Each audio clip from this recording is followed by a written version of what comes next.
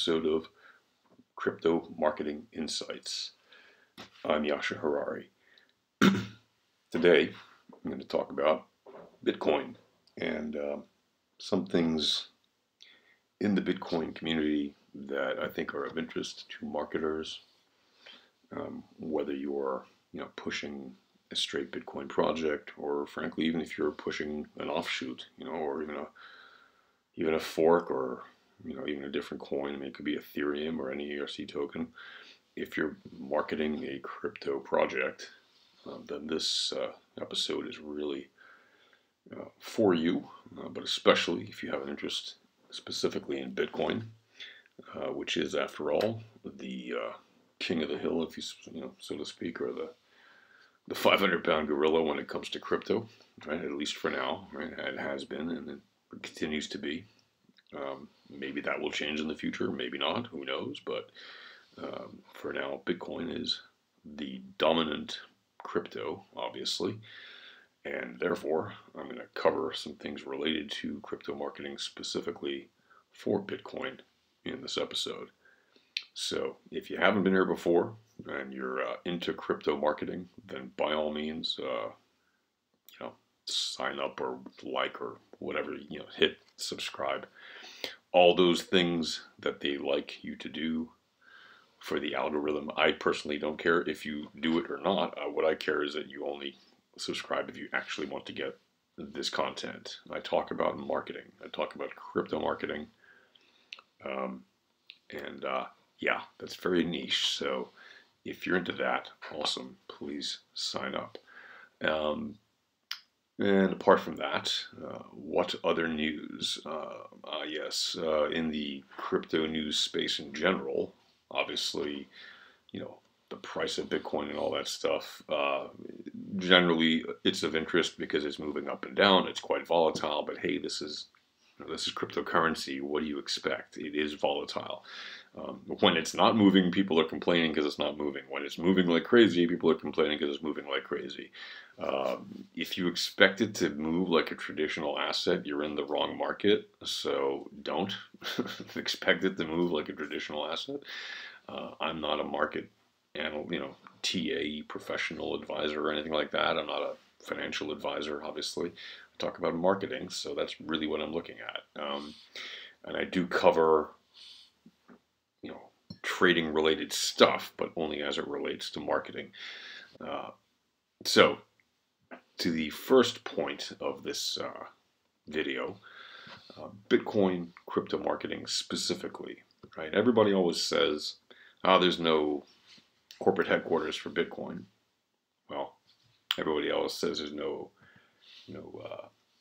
management office for Bitcoin. There's no Bitcoin marketing department.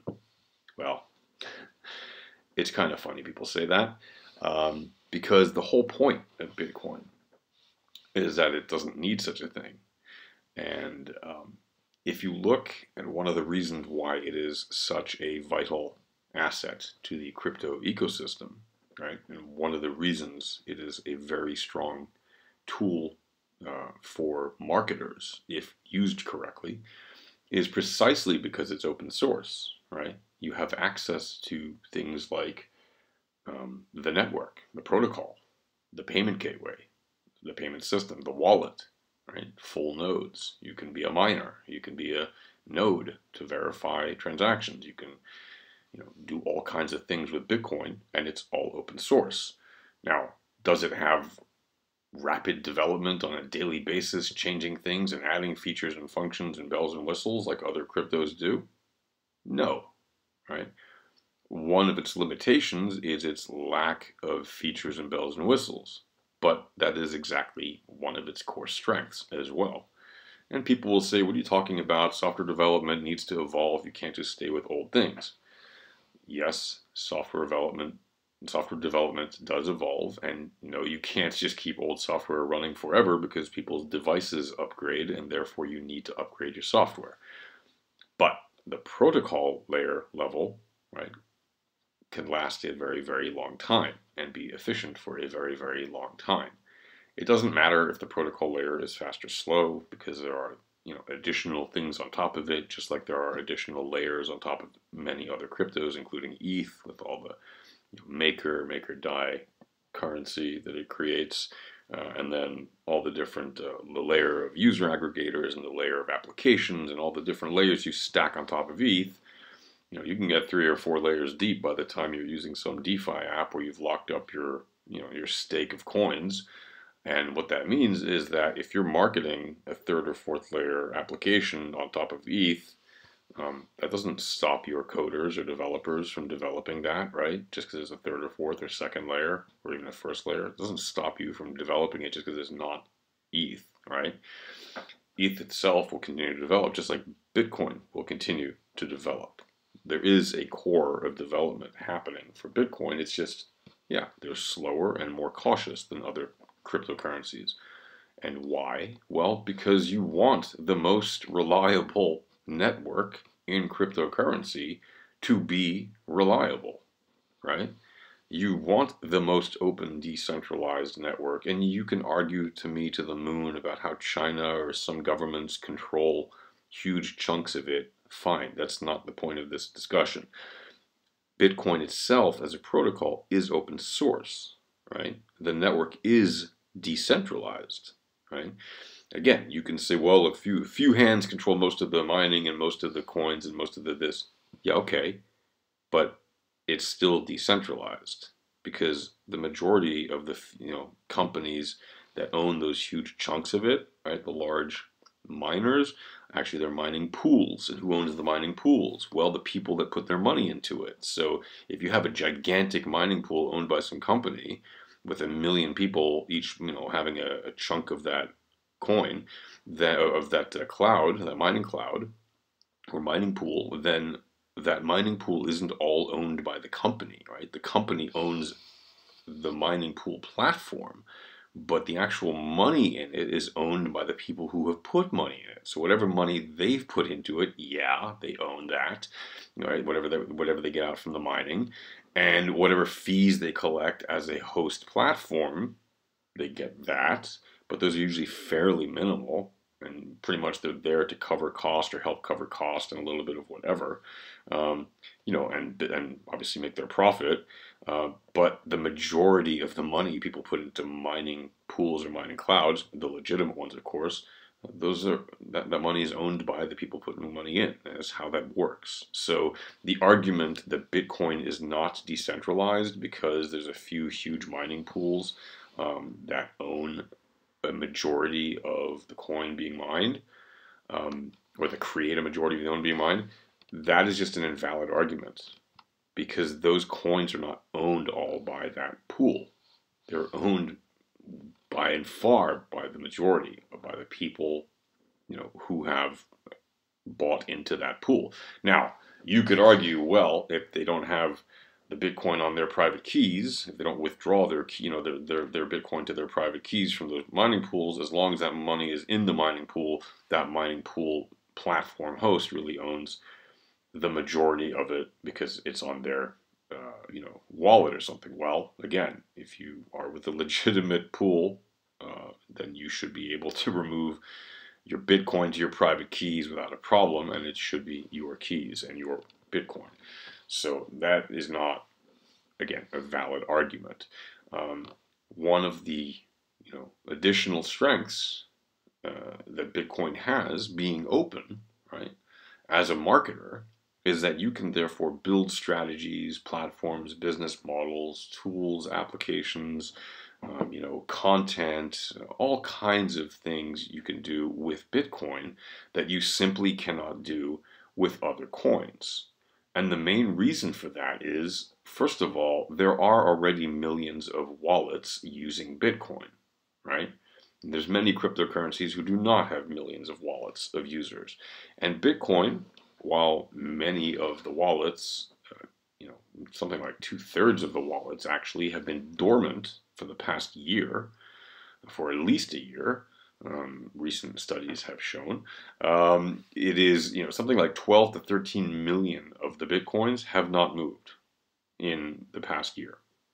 Think about that. There's 18 million of them, and it's assumed, that have been mined out of the 21 million, and it's assumed that 4 or 5 million are lost. Some people say as much as 6 million are lost. Well, if there's 12 or 13 million wallets with Bitcoin in them that haven't moved in a year, and yeah, sure, they don't all have a Bitcoin in them, but some of them have much more than a Bitcoin, right? You can imagine how tight the supply is, and that it means that you can market Bitcoin knowing that you have a very significant built-in environment of people who hold the coin, and they don't just sell it and dump it. They could, but they don't, right? Why not? Well, because they believe it's going to go higher, right? For them, or they've lost access to it. But those who hold their keys and don't sell them, why do they hold them? They only hold it because they think it's going to go higher, even if they believe in the technology. If you believe in the technology, but you think the price is going to go lower, you would still sell it, right? Because then when the price gets lower to where you think it's going to be, then you would buy it back. So the audience of Bitcoin users, of hodlers, right? They're really, they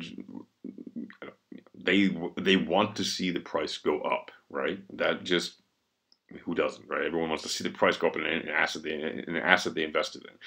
But hodlers specifically, their main interest seems to be the rising price and the mass adoption, right? And waiting for the mass adoption to see the rising price, right?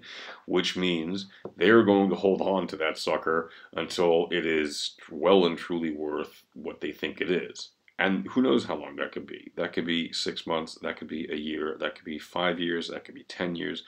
It doesn't really matter, right? Those who believe and those who have decided this is the thing I'm going to buy into and hold it, this is the new gold, this is the new, whatever they want to call it, right? Those people are very much in line with the thinking of this asset will have a value in the future.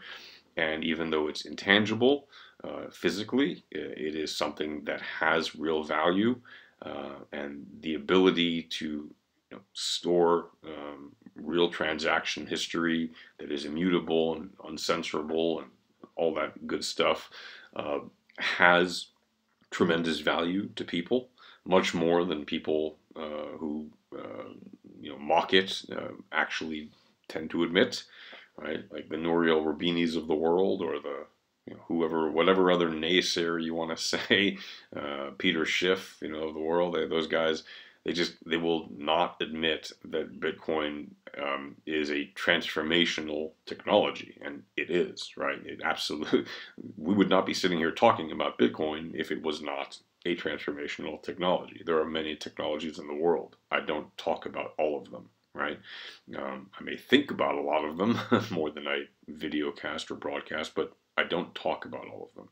And that's for a reason, because they're not all worthy, right, of constant focus and attention and production of new ideas.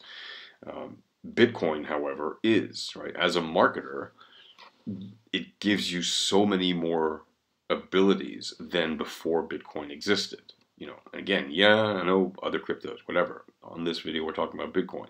Bitcoin lets you accept a cryptocurrency, which, if you set it up correctly, right, can let you accept values, right, money, whatever you want to call it, currency, cryptocurrency, in exchange for goods, services, products, whatever you're selling, or whatever you're accepting money for, in ways that you simply could not do before, right? It's not just the idea that you can send money to anyone without a third party involved, which, by the way, in and of itself is a transformational technology of many generations, not just something that happened and, oh, we'll forget about it in 20 years. No.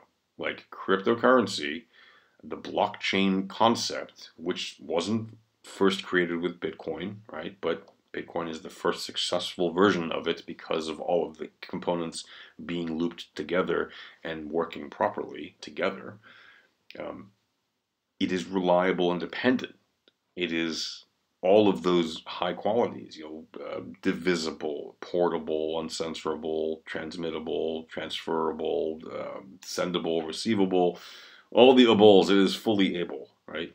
Bitcoin is fully able. It is the fully able cryptocurrency. It's the first one of its kind, and that's why it has gained such a market share, because, well, it's been around reliably for more than 99% of the time, right? Like 99.6% or 99.7 or some huge number of time. It was down very, very short period of time for network related issues, network upgrade related issues. In the very, very early days. But since then, it has never been down, and it just continues to run. Doesn't care. Doesn't, it's based on math. It does not need anything to run other than the network that powers it, right? And you don't need, voting special groups, and you don't need, is it consensus driven? Yes, but do you need some special democratic organization to run it, or some special shareholders, or some special people at the top of a pyramid, or something like that, or a group? No, you don't need any of that. That's the beauty of Bitcoin. It's completely open source, and that's why people call it the people's coin, right? It's made by the people. Whoever Satoshi Nakamoto is, he's, clearly isn't some government, right? Clearly isn't some centralized organization that's openly saying they did it. If it was created by a government or some other organization, they clearly have not come out and stated it. And so far, the only people that have come out and claimed to be it have all been basically demonstrated to be fraudulent, or liars, or just misspoke, or misunderstood, or I don't know what. But clearly, nobody knows who Satoshi is, and that's frankly for the better of crypto. People say, well, what about the problem with having so much of the crypto in Satoshi's wallets? You got like 1 million of them out of 21 million. That's clearly a problem. Is it though? If that money never moves, and Satoshi's, as the years go by, the likelihood of Satoshi ever reappearing are clearly getting smaller and smaller. So it's just a chunk of Bitcoin that will never move. But there's millions of other coins also that will never move because they're stuck. Nobody knows what the keys are, right? So it's not an impediment, right? And also, everyone's always worried about the Bitcoins being lost. You know that other cryptocurrencies get lost too, all the time. Money gets lost, and people lose their money, and that happens a lot. In fiat, it happens in crypto, and expect it to happen in any form of assets that you can think of. There is always loss. That's part of life. There's gains and loss, right? Even if you're trading it, you should know that. So again, cryptocurrency enables you as a marketer, right, to be able to market through wallets, to have relations with wallet builders, to power web applications, for example, with a Bitcoin wallet type of exchange system where you can let people buy and sell products on your website with Bitcoin, right? That's obviously been happening since pretty much since the Bitcoin pizzas, the famous 20,000 Bitcoins for pizza event that happened way back in the very early days, around 2011, was it? Well, 2010, yeah, something like that, for the pizza. Laszlo Horvath, remember he bought those pizzas, and since then, okay, that was done. That was a purchase done basically by, I think, email or something like that. But there have been obviously web apps and everything else developed that let you buy in shops online, that let you use Bitcoin. And one of the reasons people, again, refuse to accept Bitcoin is because the volatility. Well, if you're selling products with, and you're accepting Bitcoin, and you have a big picture view of what's going on, there's a very high chance that Bitcoin will be worth more in a year, 2 years, 3 years. Right? You could also convert it immediately if you're not comfortable hoarding Bitcoin for some bizarre reason. But but if your company just wants to collect crypto and convert it to fiat, that is clearly possible. There are plenty of wallets and exchanges that let you do that. And you can, obviously, set up a system on your website or in your app that lets you automatically convert the Bitcoin that you receive to other currencies. Um, I would I would caution though that people who are marketing crypto should ask themselves, do I really want to get rid of the crypto that I'm hoarding as I'm marketing stuff? Or do I want to maybe at least keep a healthy portion of it and, convert the rest to whatever else I want it to be in? Um, Ask yourself that if you're a small business owner, a medium-sized business owner, or even if you work in a huge company, right? If you guys are collecting Bitcoin right now, what's your end game? Friday morning coffee. No, I'm sorry, I apologize for that. I just had a bit of a dry throat there. I had to make sure I got some liquids in there. Um, Ask yourself, what is your end game with Bitcoin, right? Are you holding it to, till it reaches the all-time highs again? Are you holding it till, are you trying to short, are you trying to hold it till it gets to $1 million, or what is some crazy fantasy number people constantly throw out? Are you one of those, Kool-Aid people that just, like, believes Bitcoin will hit insane numbers? Or are you taking a more pragmatic approach and saying, well, look, over time the asset goes up, and as long as our business is able to collect this and the asset value keeps going up over time, yeah, it's worth having Bitcoin as a form of currency we accept. Now, does that mean that you can't also put in a smart system that sees that when the price, drops by a certain amount, then you automatically convert your fiat, and if it doesn't, if it's going up, then you keep the crypto? Sure. Here's the other thing, though. As Bitcoin goes up in value, right, some people will be more hesitant to use it, as we've discussed earlier in this episode, right? We see 12 million, 13 million wallets with Bitcoin unmoved in the past year. So a lot of people like to have it and hold it, but not spend it. But of course, many of those people who have those wallets that haven't moved Bitcoin, a lot of that is because they have more than one wallet, right? Many people have more than one wallet, right? And that's one of the things about keeping your private keys, right? Everyone says, oh yeah, just keep your private, remember your private keys. Yeah, what if you keep 10 different wallets, right? 100, 1,000, whatever it is you keep. You gonna remember all those private keys? No, right? That's pretty hard. Unless you're some true savant and you can remember everything with a perfect photographic memory, the likelihood is something like a hardware wallet or a software wallet, or at least a paper wallet, is gonna, help you to gain access to your crypto when you want it or when you need it. And that is a very important thing to consider, that there are millions of crypto wallets that have been created that don't move any Bitcoin, that have Bitcoin in them. But there's also millions more wallets that do have crypto in them and they do move their Bitcoin around. It's not as if it's a very large number, obviously.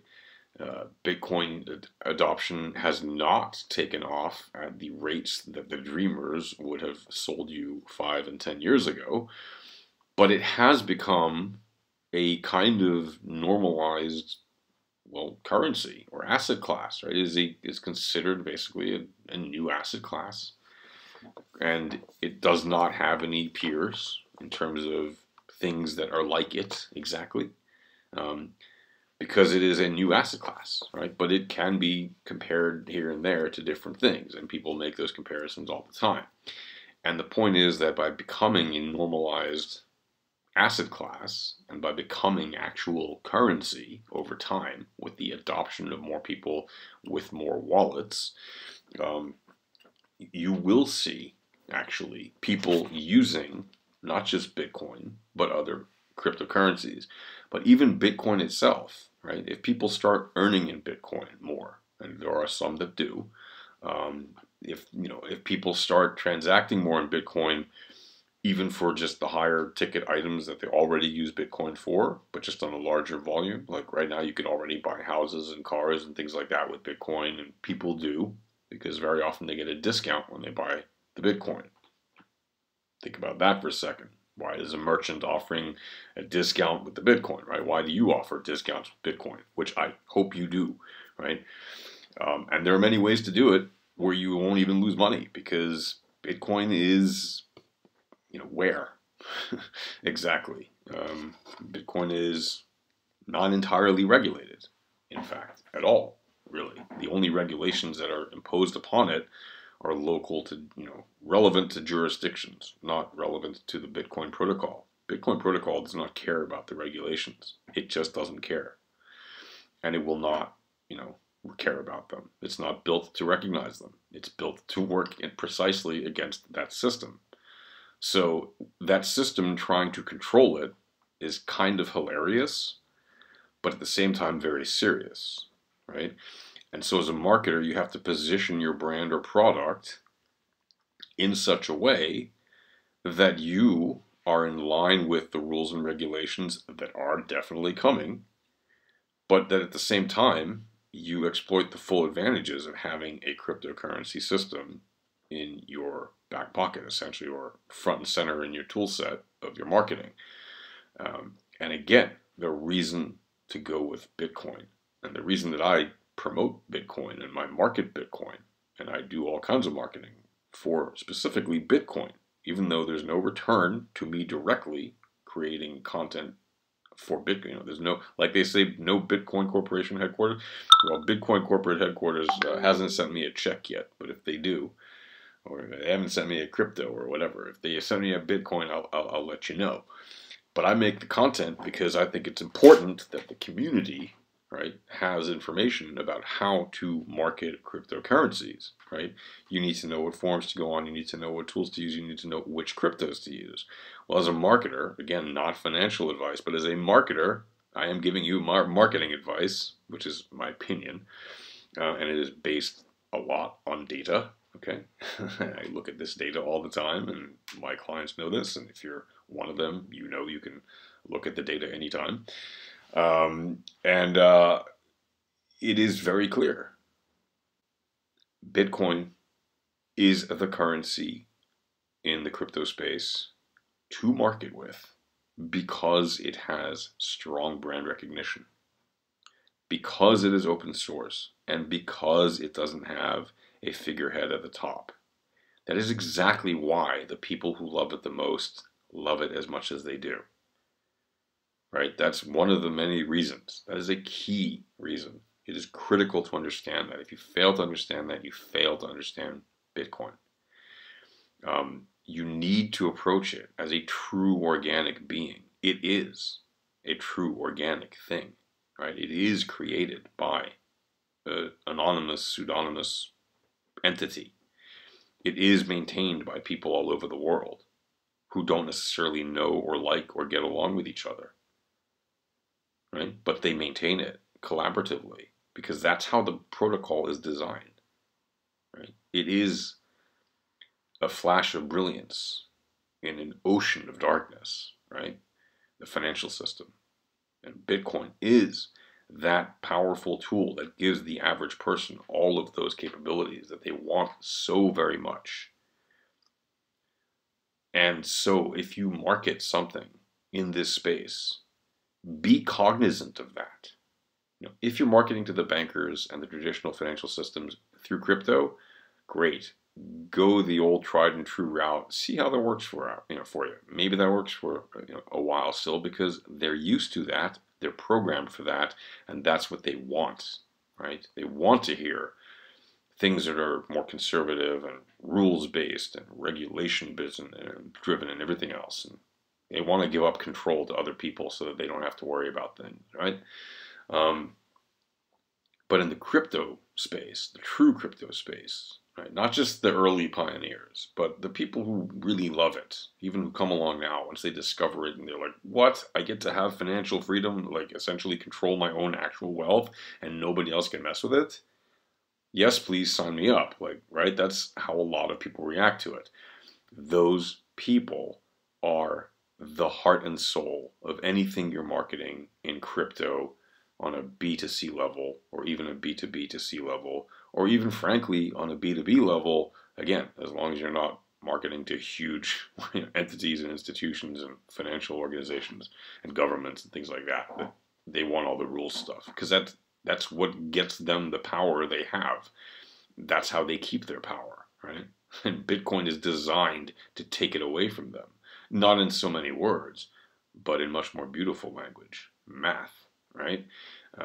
Bitcoin is designed to work without the need for all those middlemen and hacks and government bureaucrats and people who are basically stealing your wealth with the power of the gun, right? And I'm not saying this to be a anti-government, libertarian, crazy conspiracy, all that. I'm not. Okay, I'm just saying, for those who love Bitcoin, these are the reasons. Right? That is a critical reason. Right? People are sick and tired of the existing system. They look for a solution that is different, and Bitcoin is actually that. Right?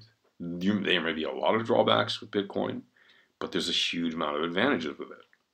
And the fact that it's not centrally controlled makes it so. In fact, don't believe me, right? The proof is that you've got things like Secretary Mnuchin, right?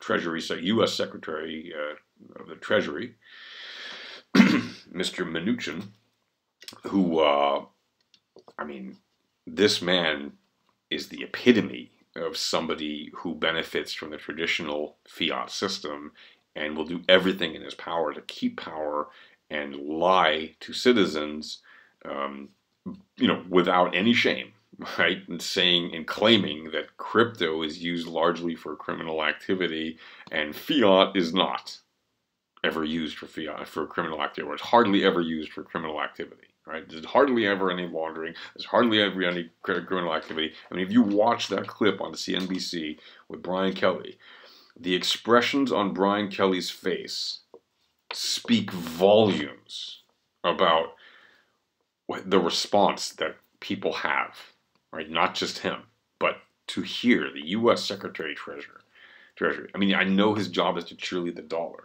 but when it goes that far, right? When you got that guy saying that Bitcoin is a criminal thing and fiat is, clean as a whistle and has never been used in history for laundering money. I mean, it's just insane, right? It's just insane, all right? But that's where we are, because the political class has finally gotten wind of Bitcoin in the last couple of years, ever since it, had those all-time highs back in 2017, right? And they've taken notice of it, and now they want their share of it, right? And the only way for them to do that is to steal it through the law. So they're coming for it, right? With all their guns blazing. And that means if you're marketing something in crypto, you need to be prepared for that. Be ready, the rules are coming. Don't be scared of that in general. If you're working or living in an industrial society, that should not be a problem. Eventually, the rules will normalize. But will there be chaos, and will there be a little bit of insanity regarding the rules and regulations for some years until that's settled down? In all likelihood, yes. Because, again, we're talking about government people trying to grapple a new technology, relatively, for them it's new, and they're not good at understanding technology. Right? They're horrible. They don't care about the technology. They just care about the tax revenue.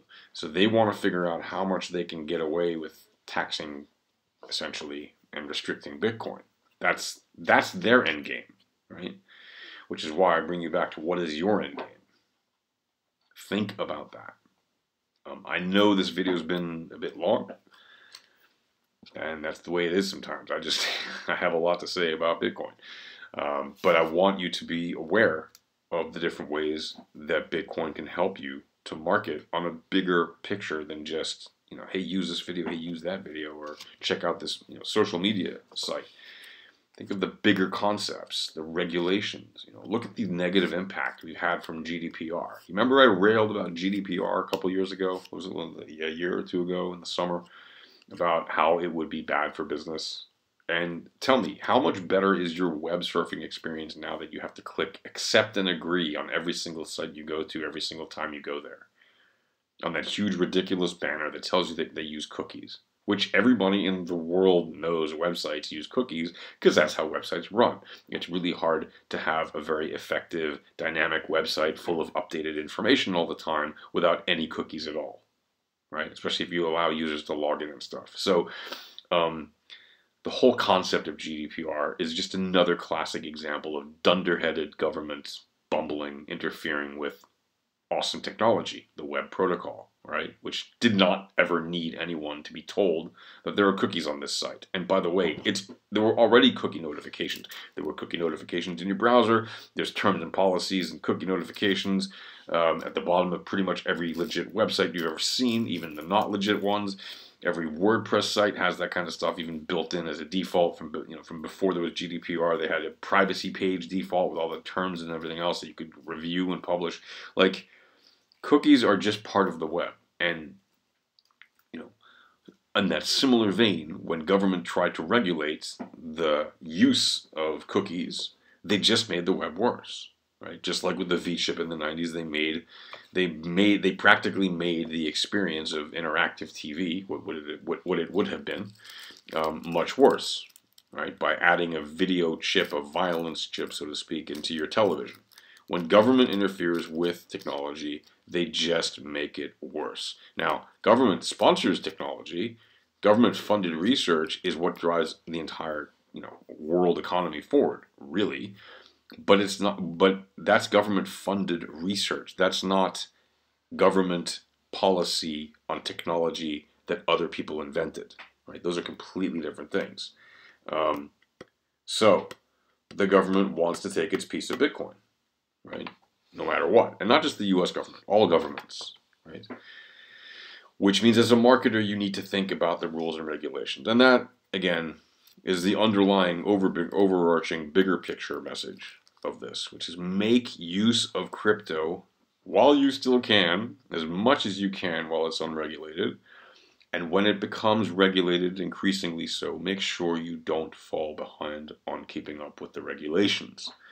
Because while they may seem dry and boring, you need to make sure that you adhere to them. Otherwise, bad things can happen. And also, right, if you set it up correctly, if you are aware of all the regulations, guess what else you're aware of? If you're a smart marketer and you run a smart business, you're aware of the loopholes. And you should take advantage of them. And you should exploit them to your benefit. You know why? Because they were created for precisely that reason. If you don't take advantage of them, you are adding risk to your business unnecessarily. You are acting irresponsibly for your business. And if you are fiduciarily responsible for your business, or at least for the marketing for the business, then you must take advantage of those exploits. And they are plentiful. I'm not going to go over every single one of them in this video. I want to just remind you they are there. They are there for you to take advantage of. So don't miss out on that. If you need to know what those exploits are, I will do another video on that coming up. But there's already content. You can see videos about different exploits you can use as a marketer. Check out my video on crypto power tools. Check out any of the different crypto marketing videos that I posted that explain to you how to exploit them. This is the big picture and why you should be using Bitcoin, not just any cryptocurrency, but specifically, first and foremost, Bitcoin to market, right? It will help your currency as well, even if you're marketing another one, right? Rising tides lift all ships, and Bitcoin is the rising tide. It doesn't matter if the price action goes up or down as a marketer. It matters that there's mass adoption and that there's utility and that there's store of value and that it's uncensorable and divisible and portable and everything else. So that's going to do it. Again, I know, a bit of a long video, but hey, there you go. if you've enjoyed this, hey, you know what to do.